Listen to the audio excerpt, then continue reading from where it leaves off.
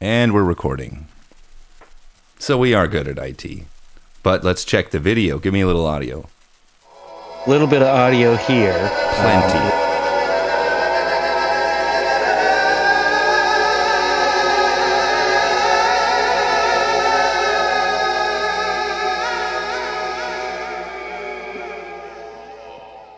Hey everyone, welcome to Unthink Me. We're going to do a little kind of business and personality kind of thing. This is Adam, Senor. And James. That's right. Namaste to you all. You know, in conversation and with scheduling, timing, planning, that whole realm of things, how do you deal with diarrhea of the mouth, if you will? How do you deal with people who have 1,000 points for every point you make? People who spend 90% of the talking time talking to you, how do you deal with this kind of phenomena? What we discussed How a are you little doing bit this morning? Oh God, just so good. Great. Enjoying Me all too. of this snow in the East Coast. My wife is almost dead from shoveling the driveway this morning. Note bless that her, bless her heart. you're listing positive things in. Yes, my wife recently passed, and it's a good sunny day today. Yes, she might get better. She go better. So yeah, when dealing with someone in business or in personal life, we always meet those friends out or at the house or on a call that you just seem to not be able to get off the call. Or out of the coffee shop, or out of the meeting, or even the whatever it may next, be. like to move to where you want it to go, to be in a leadership in the interpersonal setting. So one of the things that Adam has grown up with, and I've noticed it in his life, is he felt it was polite to just allow the other person to sort of take the reins and dictate where the conversation is going to go, how long it's going to be, and what points will be heard and what points won't be heard. So I was talking a little bit about let's tackle timing first. I am a person who has a pretty open schedule, but there are days that I have multiple meetings and they're fairly back to back. I have people all over the country that I meet with virtually, and so I have to keep track of my time, keep track of time zones and things like that. So I find the easiest thing for the pill for myself and the other person to swallow is at the very beginning of the meeting. You know, you send the digital invite, and the digital invite says, meet this time, you know, in this chat room or whatever. And then here's the time block. Letting the other person know, notifying the other person that that time block is specific.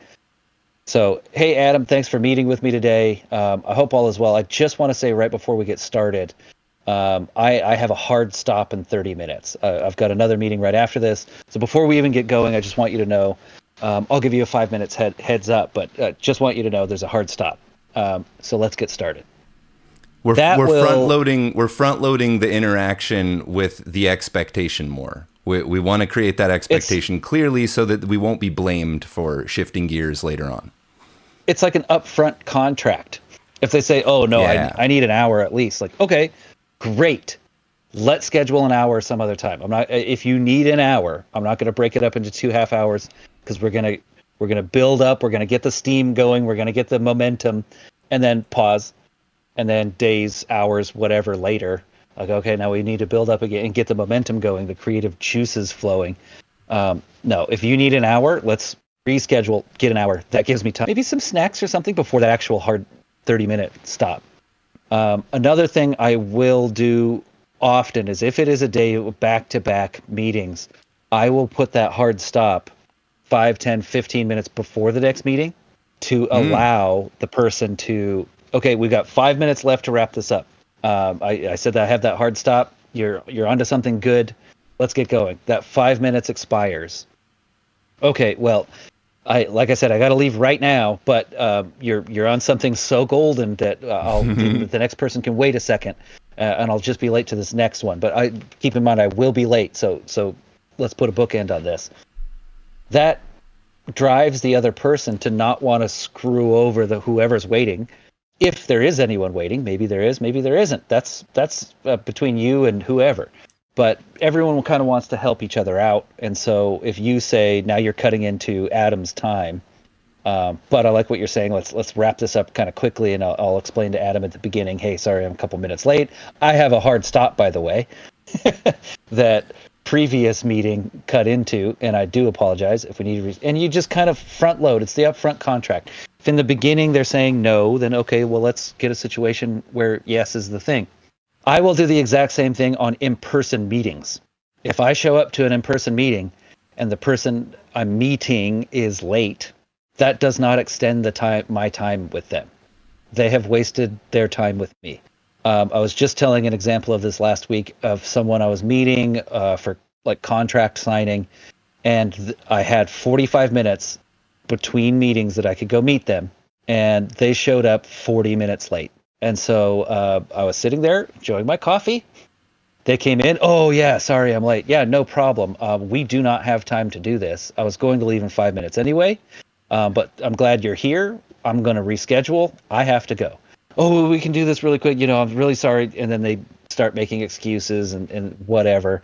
You have no right to a single minute of my time, and I gave you a block. Well, and people are going to feel that. People are going to perceive that as rude, and I guess you got to just deal with that. Like, yeah, they're going to perceive. You know what they will never do again?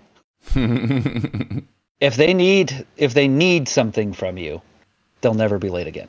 If you want something from them and they're late, I'd do the same. This particular one was a contract in my favor. No, I really don't have time to do it. Although I can make some money off of this, you've wasted my time. I've got to go somewhere else. And then left. They called the next day, called the office, rescheduled. They were on time. I was on time. It all got done. Am I actually being rude for having waited 45 minutes in a physical location? 45 minutes is outrageous. I just actually didn't have anywhere to be for 45 minutes. Virtually, I give you 5. Most of the time, when you're meeting someone virtually, they will have set the time. You're turning on a computer.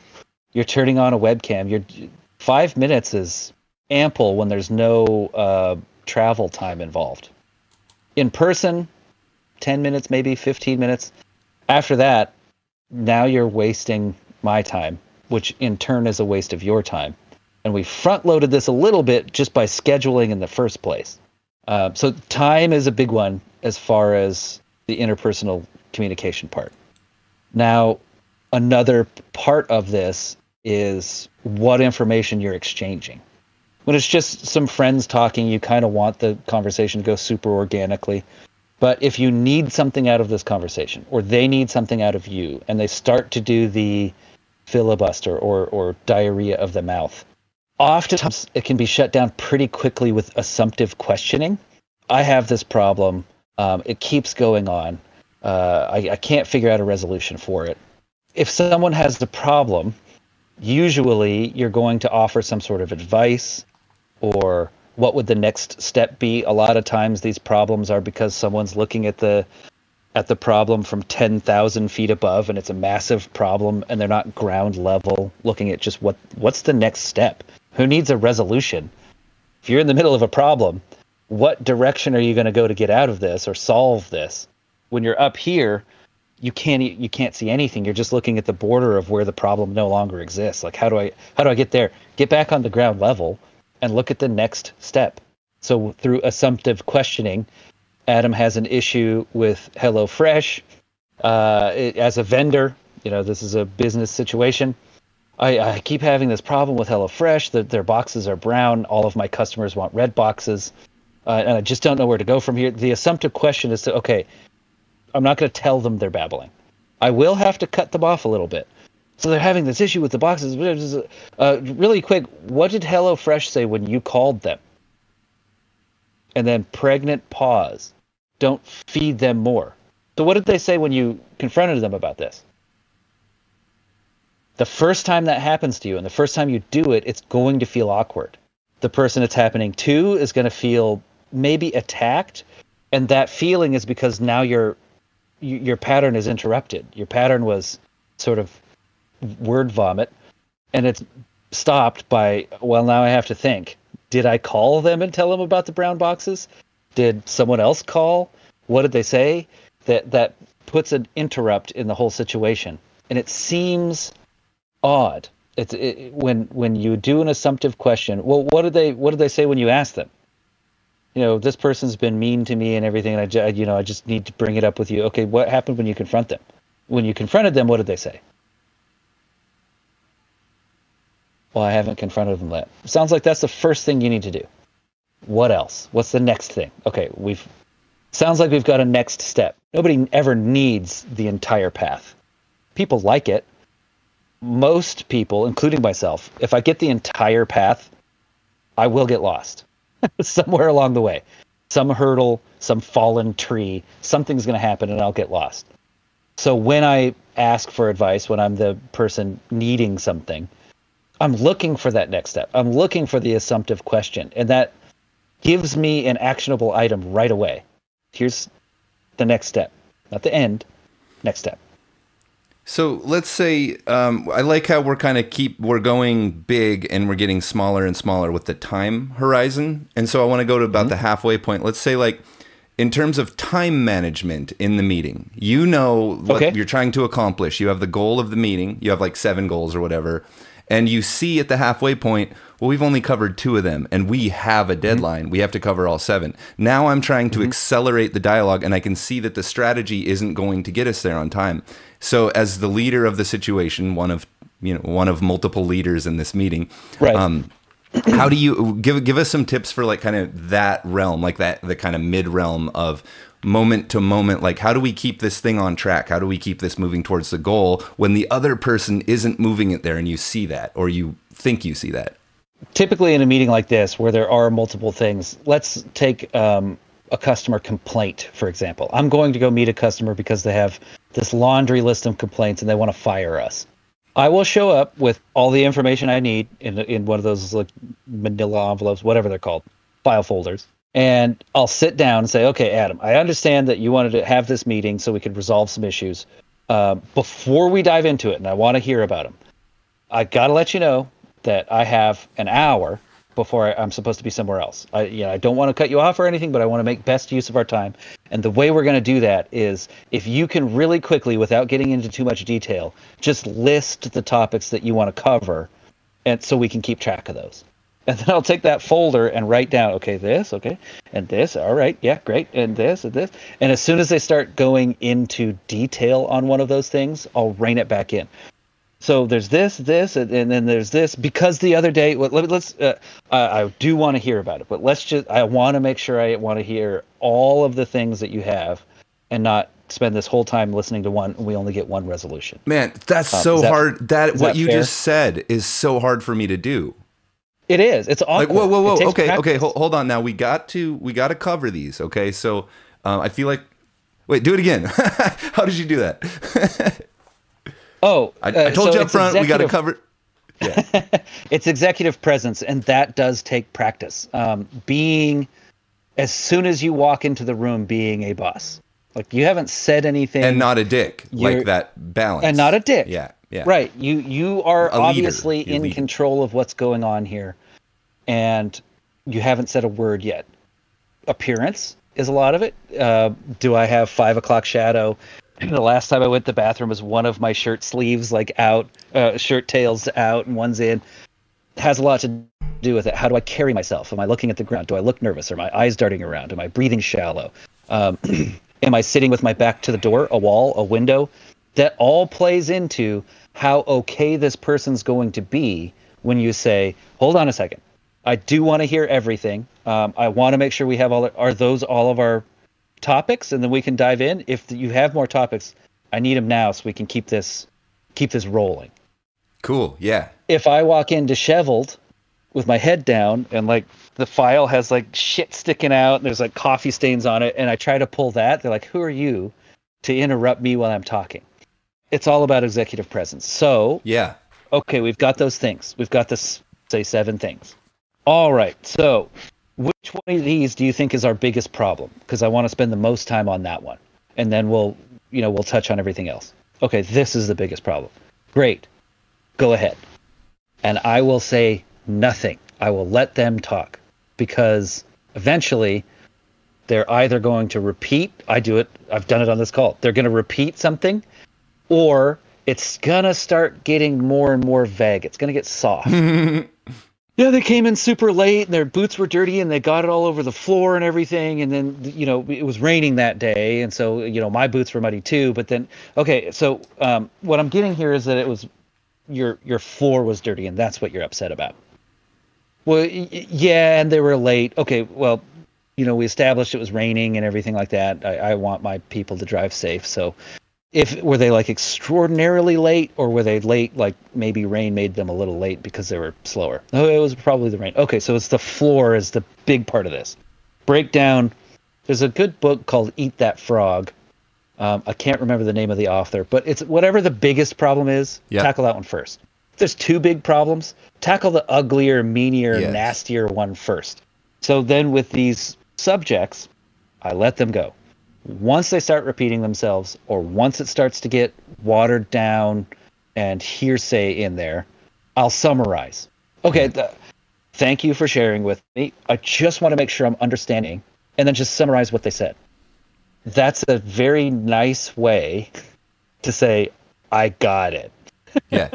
Okay, cool. So we're staying on the big time horizon and the medium time horizon. Now let's take it more to informal, right? Because in some interactions you didn't plan ahead, you just run into someone. In some interactions, you're just making a sales. So you don't have a plan, but you're developing a plan as you go, or you have a goal or a couple goals, right? So let's take it a little more vague and informal in terms of how you would front load a conversation or interaction, and then how you would manage the segments of time with your goals in mind, like on a date or hanging out or with your family or, going to a baseball game. Like how do you manage subpoints in your just interpersonal casual interactions?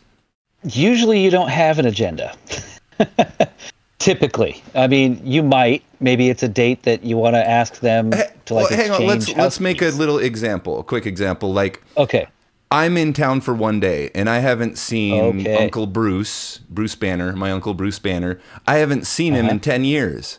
I come over and all he's going to do is talk about the things that have happened to him in the last few days, because that's what his personality is. But I want to have this like moment, I want to have the moments. I want to recap the last 10 years of one another, right? So I have this goal that differs from their goal in the immediate moment. Like, how would you, do you just accept that and say that I don't have a goal in this interaction? That's more of an acceptance. On that sort of interpersonal thing, I'd say that you knew Bruce Banner was only going to talk about this week, or, the guy at the gas station today. You knew that going in. So your goal, you set an unattainable goal by saying, I want to recap 10 years. I'm only in town this day, and I know this person is going to talk about this week. Well, then go in knowing that you're going to talk about that week, and you can try to finagle. Okay, I feel like I feel like I've got that, and I feel like that's kind of working. But it's like, really though, I'm not going to ever have an intimate personal relationship with this person because their personality is such that they don't really think big picture. I suppose. I mean, this is my approach. I accept that about people. So this is, your triangle of time, quality, and money. Money has nothing to do with this. This is like connection, time, and something else. But on the time frame, you said I'm only in town for a day. I'm sure Bruce Banner is not the only person you want to see that day. Yeah, you've set an unrealistic expectation. If you're moving to town and going to be spending multiple visits and multiple days and going to baseball games and having a catch, I feel like you've nailed it, but I'm just like, so really there is no way to manipulate that situation a little bit more towards making a genuine connection rather than just allowing the other person to assert leadership in a direction that isn't all that constructive. I mean, you know what I mean? That's what I do. That's the problem, is I do that. I accept that. It sounds really weird, and it would be awkward the first time you do it, but you put your fear out there first thing. Yes. Uncle Bruce, good to see you. I haven't seen you in a long time. I've got only a little bit of time, and I'm afraid that we're going to end up getting caught up on your last shopping trip. Just out of nothing. Like, just tell me what happened, like, in March of last year. And just go, be a little animated and stuff, but put your fear out there, up front. Hey, we have limited time together. It's so good to see you. I'm afraid that we're gonna get caught in like, your day to day. I want to talk about, and then fill in whatever you want to talk about.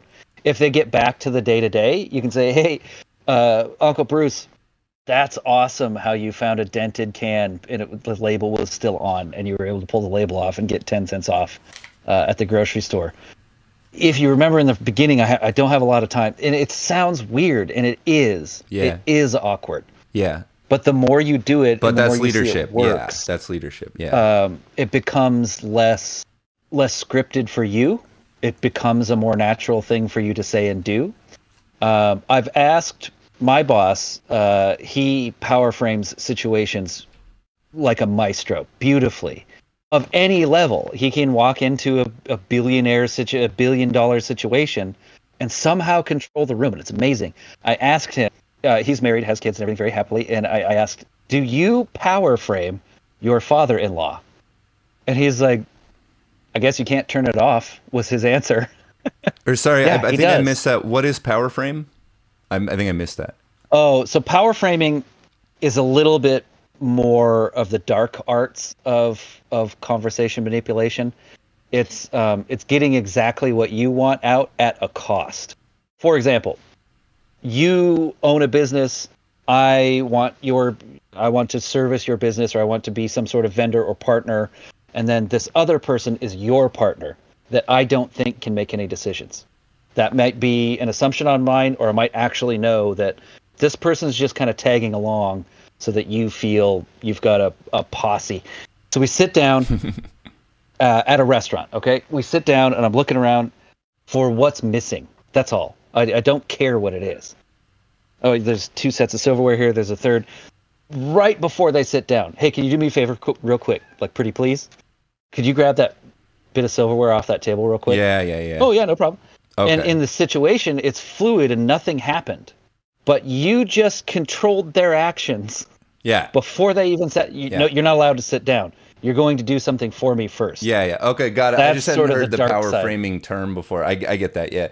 I have like 2 directions I really want to go with this topic with this terrain that we're in, but we haven't yet talked about the immediate moment now. So we talked about the whole meeting or interaction. We've talked about structuring out the segmenting of it. Now, what about just in the present moment? A great example to frame it, I suppose, is you're aware of this. Like with my grandma, when I lived with my grandma, she was always just like, "What did you eat yesterday?" Like, "Oh, I have to run to the," and just talking about this stuff that, like, okay, I'm like a college guy. I don't care about this like cleaning the counter stuff, but she's a brilliant woman, a literary scholar, and if you actually think about it for a second and ask her questions about what the 1920s were like, you have this amazing experience. And I've talked about this in a couple videos, but that's me not exercising the leadership properly when I'm getting frustrated about that. It shouldn't. So acceptance again, but it's like, okay, let's say I do accept it, and I'm trying to always exert a little bit of, executive presence, at least interpersonal presence that gives me a little bit more leadership of the situation to get my goals out of the interaction. It sounds like you didn't have a goal. You were trying to sneak by. What did you eat yesterday is a question like in passing. Yeah. So then you or to broaden it out, like people don't like small talk, right? They're like, let's get to the heart of the matter, that kind of thing. Because you want to lead the situation to a deeper level, let's say, and you don't want to. You can accept that we're going to just small talk for this whole 20-minute bus ride, but you're like, I want to push it in this direction. I want to get, I want to kind of be more in control of the conversation because I have this like idea that I can produce a good outcome from it if I'm a little bit more on top of it. You can close the door on their statement by basically summarizing. So keep out the devil. Yeah, I'm talking to you about this. So you if you want to speed through, you don't have to be rude, but you stay factual. So, honey, what did you eat yesterday? Well, I had a banana, an apple, a slice of pizza, a bagel with cream cheese, and yogurt. Is that going to be enough? I worry about you sometimes. It seems like you're getting skinny. Is that all that you had? I could Yeah, make you some blueberry soup. the point of the diet I'm on is to get skinny. So I appreciate the Oh, blueberry soup. honey, But what that's not. No, honey, that's bad. I know you're being grandma right now, and I love it. Can we address the laundry situation She's real quick? crying. Yeah. Let me. So you just That's walk up. Okay, Grandma. Yesterday I ate this and this and this. My stool looked great. My room is clean. My car does need gas.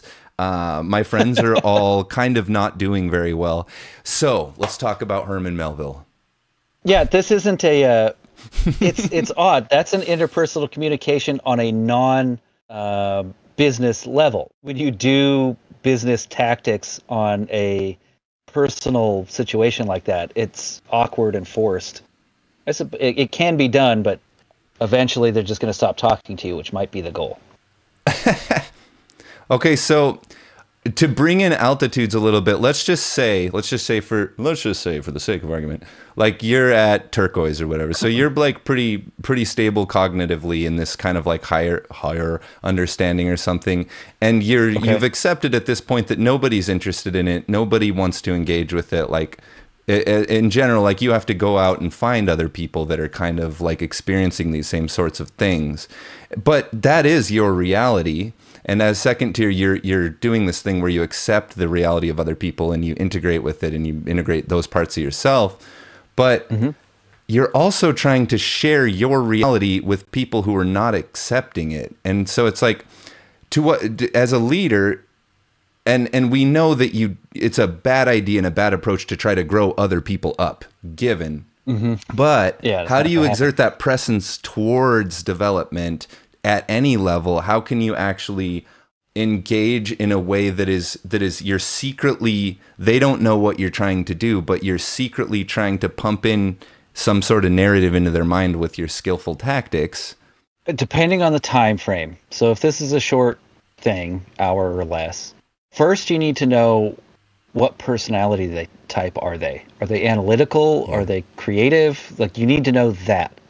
Once you know that, you can start to talk to them on that level. Do they need examples, or do they not care? Do they need something written down? Are they a visual person? Like, do you need to draw little charts?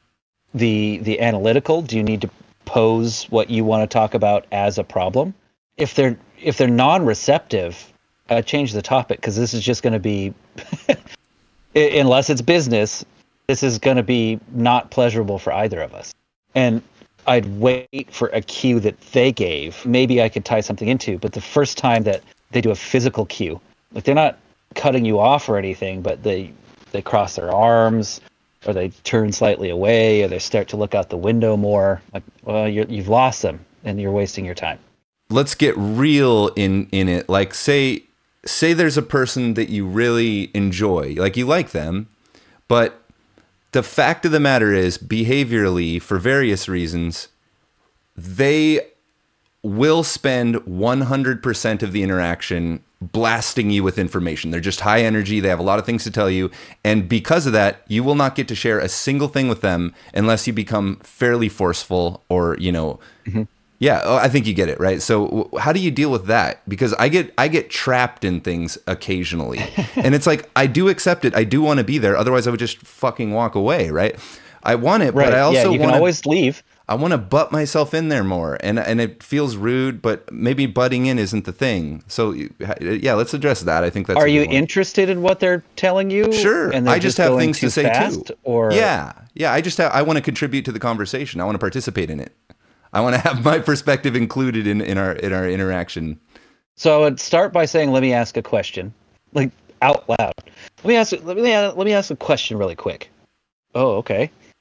And then I would summarize. Before I ask any question, I would get my understanding of the situation in. Let me ask you a question real quick. So if A plus Z equals Q, from what I'm understanding from what you're telling me is Q is basically a mirror of H. How do we, and then you can ask your question, but if you just say, well, how is Q a mirror of H? Then you've only given it, you haven't interrupted their pattern. Or you can do a pattern interrupt, which is dropping a bomb that has nothing to do with anything that's going on right now. that makes them stop and think. A redirect. Your grandma's doing it to you. What did you eat yesterday? It's disruptive. You don't know what to do because your pattern was interrupted. Yeah. Well, I ate breakfast, lunch, and dinner. Well, what were they? Well, she's taking you completely out of that, probably not on purpose. But you see how your whole thought process was thrown off by something that had nothing to do with anything that was going on. So if A plus Z equals, where did you get that shirt? But okay, no, this Q person will ignore that and continue talking about their point, though, is what I'm saying. And this is a dick. Really? Man, wants to hear themselves talk. That sucks. I know I have a lot of friends that do this. Yeah, if you're and I into interact it, then with a lot of people that I'm like intrigued by, but they do this, and I'm like, should I just not with this person? If you're incapable of interaction, then it's just a lecture. So only hang out when you're ready for a lecture, or front load it with what you want to be lectured on. You really just can't like leader that out of like a little bit more. Maybe, yeah. I mean, that's kind of as a leader, I wouldn't tolerate consistent situations like that. I would remove myself, or before the whole thing started, I would front load and say, hey, last time we met, I was really interested in this, but you kind of overloaded me on information. Can we slow it down and have a little bit more of a dialogue? You could try, but it seems like this personality type is like a intellectual alpha, and getting them to slow down or stop is uncomfortable for them. Yeah. Wow. Well, geez. Wow. Yeah. I'm not saying they're a bad person. I'm not saying it's a bad interaction. But if it gets to the point where you're frustrated that you weren't able to talk, either you didn't try to talk enough, or they wouldn't allow you to talk. And both of those would be, for me, unacceptable. Next time I'm going to try and talk more. And then if it fails again, well, this person just doesn't let anyone talk. And then I move the things into different buckets. Like, this is a person who's a wealth of knowledge on this, but it's basically going to be reading a textbook. It's not an interactive thing. In terms of front loading and the potential for offending someone, this is probably a bad idea. But let's say I take this person aside one moment and I'm just like, you know, in a conversation, what % of the time do you think each party should talk? Like, what's your general perspective on that? So that we could, because you know they're going to say, you know, about equal, unless 50, like one 50, person. 40, 60. That is a reasonable position. But that's an automatic. But I am so hyper focused on the incoming and outgoing of communication, and a lot of my really good friends are brilliant people. Actually, not a lot, but a couple of my really good friends We're are really on the spectrum, Adam. Are all really brilliant people who will just share broadcast, and you are not allowed by their personality to participate. So it's like, I want them to exist. I like that, but I want to exist too, and I want to participate. And it is a personality thing. It's a passivity thing. And it actually got worse when I got into spirituality, because the humble, like, Buddhism thing is to kind of allow, or to be like the water. And so when you encounter that... Why do you think Buddhists go up to the mountains to be dead alone?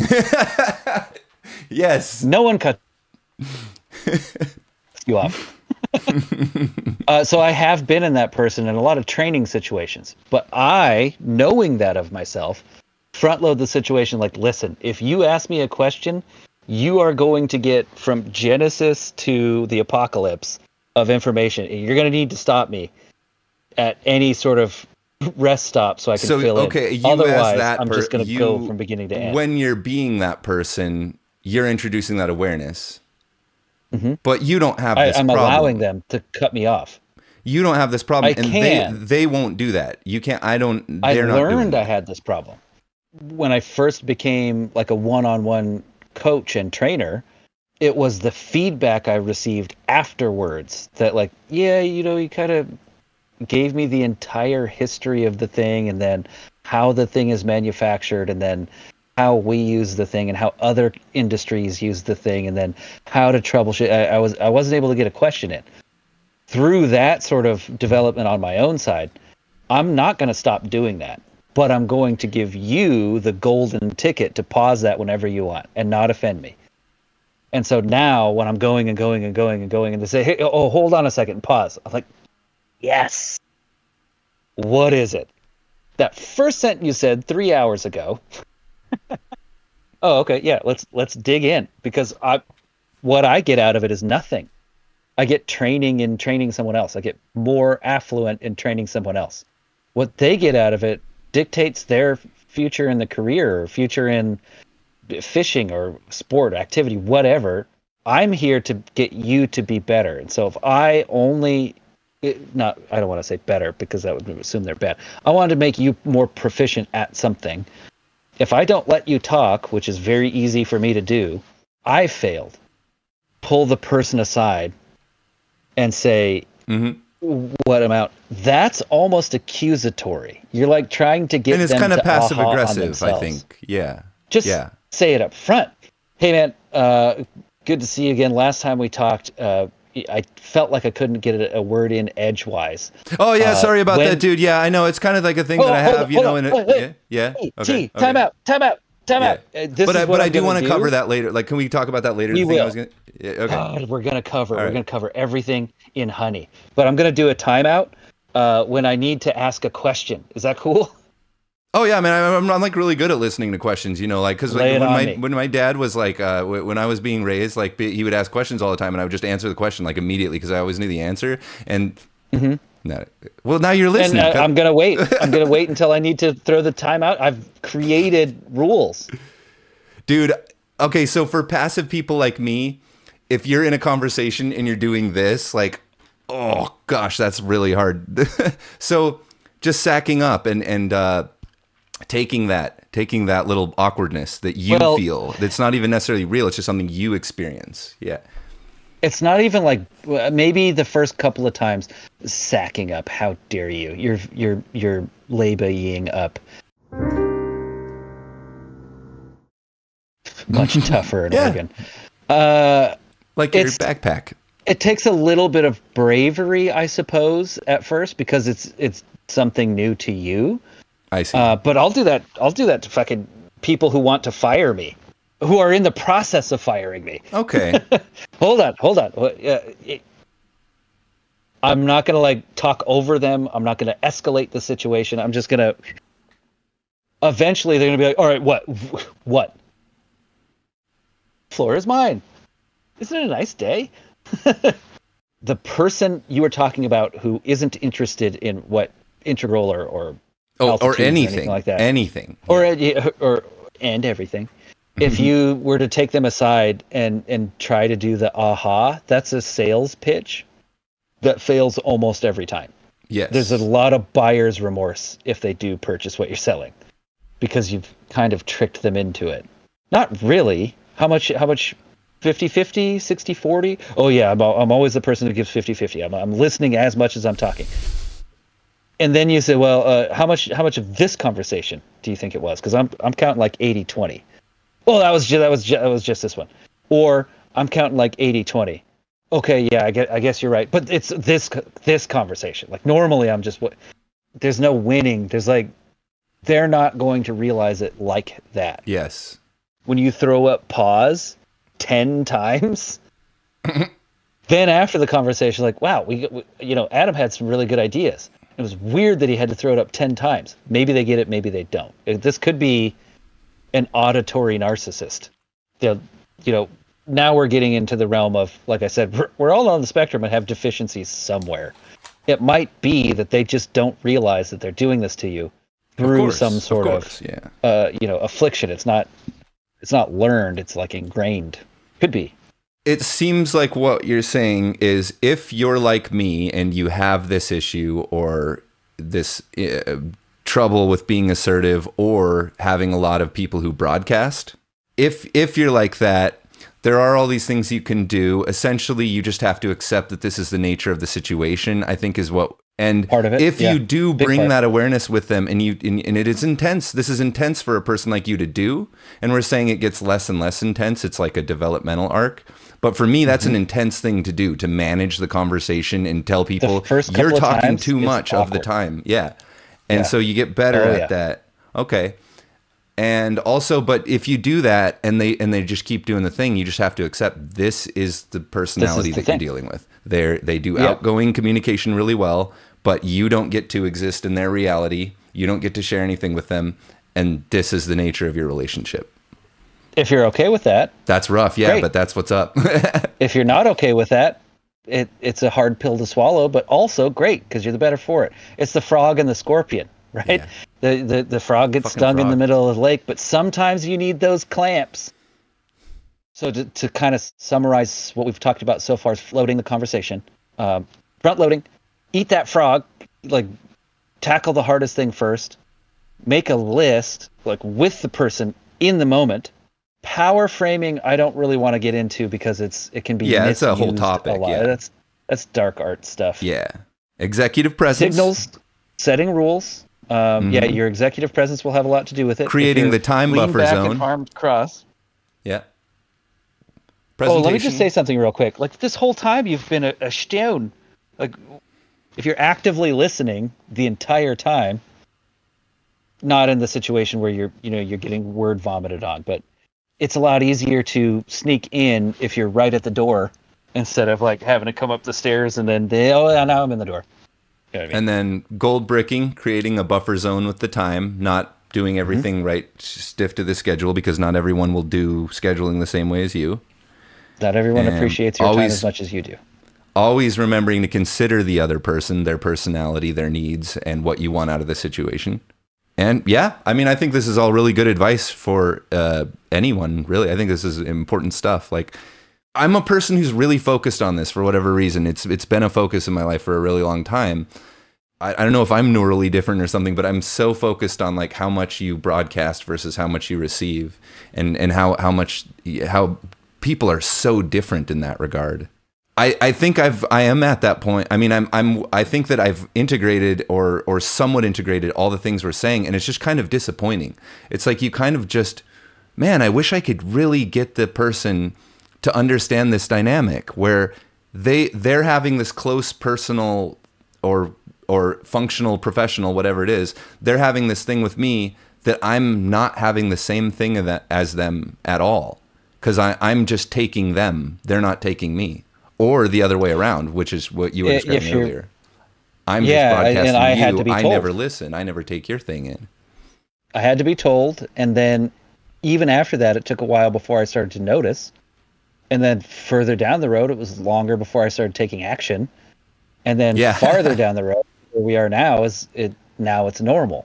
That this is, I can be let's point out too, in the lines that you just described, this dynamic in lines where it starts with the cognitive understanding, you can't have the others without, and then it moves to your values and emotions because you have that cognitive, now you feel Get over it and it's real to you, and then finally your second tier or whatever trickles down into your actual physical behavior in the universe. Like, I got to do work. Until that point you haven't actually used it or done anything with it, you've just existed with it as a potential.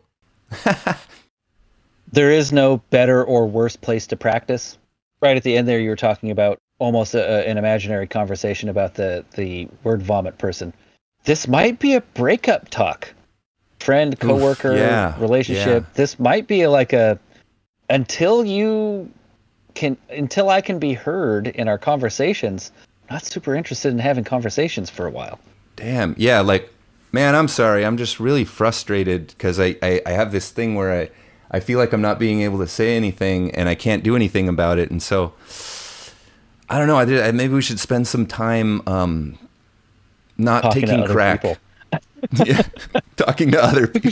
I think we should just talk to other people for a while.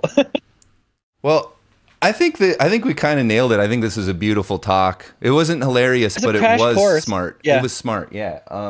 So why don't you give us a little bit of cowboy? Why don't you cowboy up? Well, about time to hit that old dusty trail. I'll see you down at the campsite.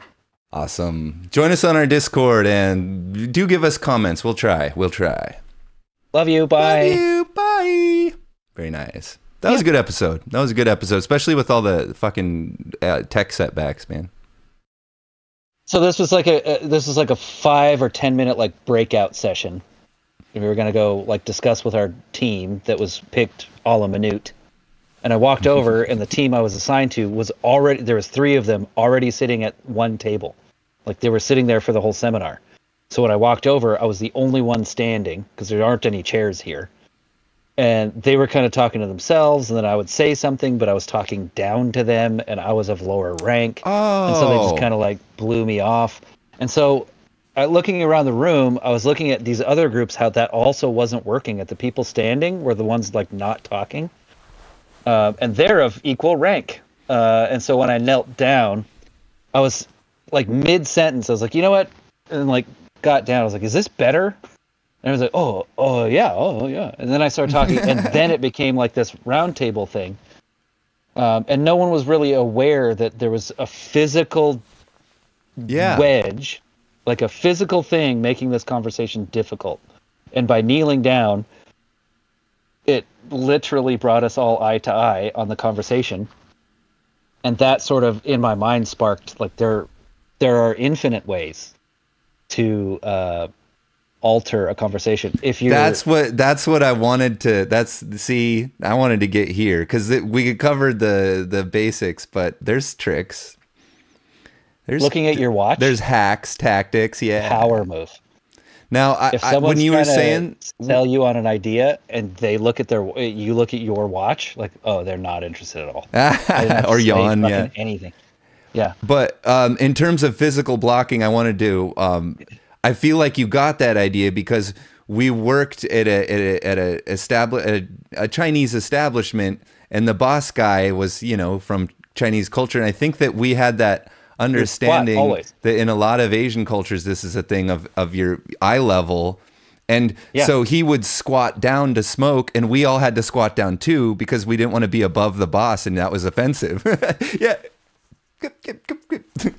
But we can't squat down because we don't have the hamstrings and we're fit. That squat Everyone is can tough. Squat on the balls of their feet. Squatting flat-footed takes like yoga. I can do it now because I'm littler, but I can because of the years of servitude for the Chinese. But most people, they'll squat and they're like on the balls of their feet, like trying to balance. Roll like, in, I don't know. This like isn't comfortable at all. Yeah, like go flat-footed, and then they can't. Like if you go flat-footed, you're basically it's those heels. Like, yeah, this is the heels of Westerners are really not flexible. I don't know what's up with that, but the calves and heels. Squat. Yeah, because they don't squat. Yeah, our toilets don't make us squat 3 times a day. However many times you shit, I don't know how many times you shit. 12, 15. I don't know. Baker's dozen. Oh, I eat McDonald's all the time, and I never shit. Yeah, there you go. And that's why. What did you eat yesterday, honey? Oh God, dude, 2 days ago I went to Taco del Sol and got a burrito. And then I'm with my friends who are like, let's go get tacos. I'm like, okay, I do want to do that. So I ate Mexican, like fake Mexican, one real, one fake, like twice in a row. And I'm like, ooh, don't do that. Don't get tacos and burritos like 2 different times in a day. The next day it's my birthday, so someone took me to get like a steak sandwich. So oh my God, I'm a wreck. I can't handle all this like meat and bombardment. I've been on a diet of like practically nothing except for rice and vegetables every now and then, and junk food when I'm about to die. I've been thinking about your diet actually. Honey, fueling the body. Are pistachios something you throw in there? Let's do it. Yeah, let's get some pistachios. They're the Israeli army. That's like basically all their survival kit is, because it's. Well, you know what? Let's not talk about the Israeli army right now. Well, no, just kidding. Let's talk about it. Little bit of turmoil right now, but as a whole, flash in the pan. Everyone has to join, and pistachios are part of their thing because you can survive a fair while on just pistachios. Damn. All right. So I liked when I was poor to make rice with. I would put my rice in the rice cooker. I'd put bouillon cubes in there so that the rice was flavored chicken or beef or whatever. And then I'd put pistachios in there and let them all cook. And then they're not like, it's like Indian food nuts. They're like a little softer, but I got the protein, the amino acids. I got a bunch more out of it. How can I get squishy pistachios? How can I get squishy pistachios? Put them in with the raw rice. Oh, so you just take raw pistachios and I put them in my rice cooker, and they'll be like that's a thing you can get away with? Yeah. Cool. Sometimes I would put turmeric in with the bouillon cube, and then you basically have like this porridge. But the pistachios pack a lot of punch. You get a lot out of them. Well, there you go. I'm gonna get some Peanuts. pistachios. I didn't always have pistachios.